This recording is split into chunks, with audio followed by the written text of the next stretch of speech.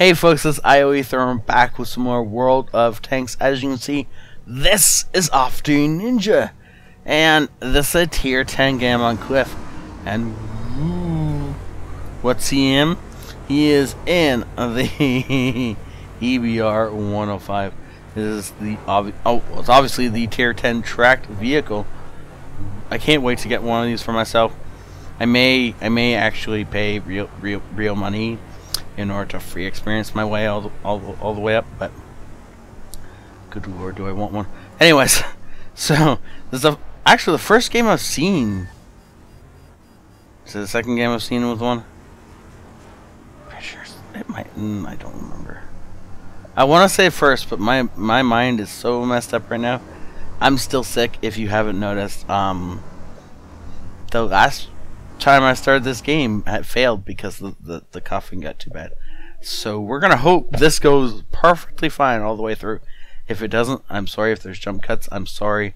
All that stuff, I'm sorry. I do have to put up an ad right here for War Rising, though, still sponsored for the channel and this particular video. If you guys are interested in this kind of stuff and the the weapons and tactics and stuff from the World War I, World War II era, you're gonna be interested in this game. And if you guys are watching World Tanks, you are probably interested in that era. So I thought the two connected really well.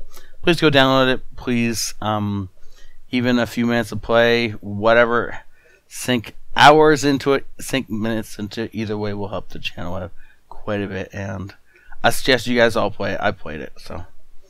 Yeah, great. Ad over with. Let's get back to the why we're here. So yeah. Also, before I get back into the game, I do need to say sorry for the weekend. I really meant to get a game out on Saturday. I thought I was going to be able to. I was recording all ready to get a game out on Saturday, and of course, my computer just died.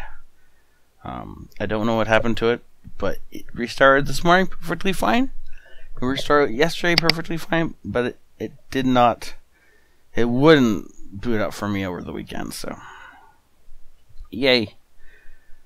Hopefully now everything is fine, and it will stay that way until I can get the pieces for the new computer, and after that it can die all I wanted. All at once. I don't care after that. But we got HE goaded, which is an odd choice. I think he thought he was going to encounter a scout on the way up here. He obviously didn't, so he's still got HE goaded, and he's going to pop a pot shot into the side of somebody, and it's not going to do what he thinks it's going to do. Oh, we got spotted. He definitely did not intend to get spotted. I don't actually know what would have lit us. Maybe the 50-120? I don't think the 45 would have lit us. M103. Oh, he's got a heat round loaded now. He's going to pop into the side of that 103. He didn't actually need a heat round for the side of that 103 turret. That 103 turret is like Swiss cheese. You can hit it with pretty much whatever you want to. It's going to go through as long as you're actually shooting in the side and not head on. Head on the 103 turret will be pretty hard to pen. But not when it's like that. When it's like that, you can fire a cotton ball at it. It'll go straight through. More or less. Okay, so obviously right now he's just trying to avoid getting hit by artillery while he skips us as much as possible. I mean, apparently this 103 wants to get shot by us because he's continually putting himself in positions where it's going to be easy enough to shoot him. And so far this poor guy has lost most of his health, and now that Ninja has realized this guy's just going to keep doing this stupid stuff over and over again, he's reloading standard shells because he doesn't need premium. Though shooting at the front of a T-62A, he's got to aim carefully, or he would have needed premium for that. I don't remember what the pen is on this gun. Yeah, that's what I thought. It isn't extraordinary. But assuming he can pen, he can do some significant damage. Mostly based on reload speed. Of course, if we can't see him, it's going to be hard to shoot him. Ooh, a grill. Moving through the open, completely unawares. Wait a second here. How did you bounce off the armor on the grill? I thought the thing had paper mache around it. I mean, the standard B is going to be annoying in that location, but it's still... we didn't see that shot at the ground. That may have actually connected. We'll have to look in the stats later on. Or if we see him pop up, will he be on less than full health? But there's no point in saying a second shot down there. If the first shot connected, there's no reason to believe he'd sit in the same location. And of course, we're... Ooh! If you'd managed to flip that, I would have broadcast this and everybody would have laughed. I would have laughed. Thank you for not flipping it, though. I don't think I'm ever gonna... I guess, obviously I will at some point. But it's gonna take me a while to get over the fact that these things can go quickly in either direction, that you don't need to swing the whole vehicle around to zip in one direction or the other. It's gonna take me a while to get over that. There is like no real front to the vehicle. Though I guess obviously it does technically have a front. Oh yeah, let's grab our first real kill of the game on the 5120. That was actually the first thing we got spine damage on in the game. And the first thing we kill. And, ooh, tries to do the same with the standard B, but the standard B was looking. And in fact, all we do is get ourselves shot. He's going to get ourselves shot again if he pokes out. But in fact, artillery comes to the rescue with a little bit of damage. Standard B is going to get distracted eventually. But I think it's going to be too late.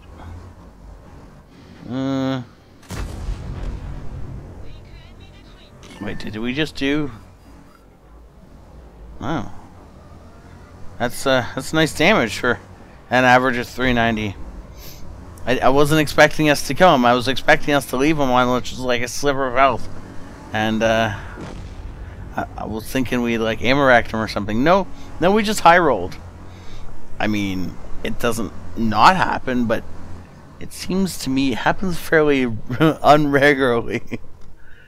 It seems a lot more likely that you're gonna low roll than high roll. Though, nobody's seen that standard B since we last took a pot shot at him. It is actually really possible that we did in fact connect that pot shot.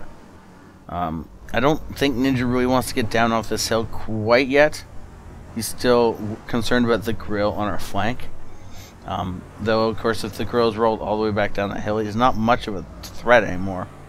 And if Ninja can squeeze around the side without getting spotted by that standard B, then he's got a serious possibility of just attacking the grill from above.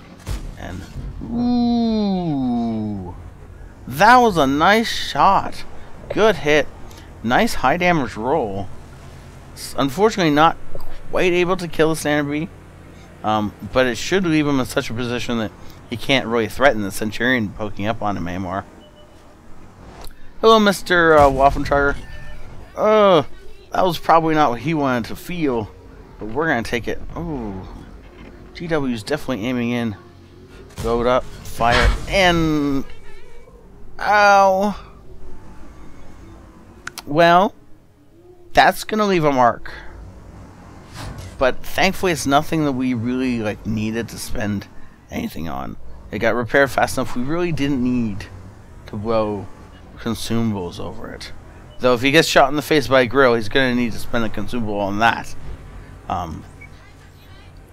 Oh! The artillery kill on the move.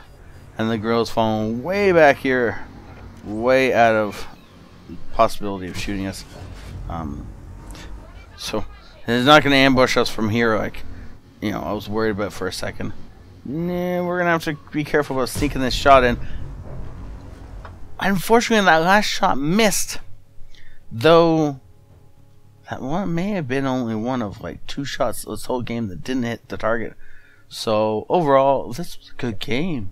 I really enjoyed it. I'm glad I got to see what this thing can truly do. And honestly, I can't wait for the next time I see this thing out on the battlefield. I can't help but wonder, if you get tracked in this thing, does it pop your tires?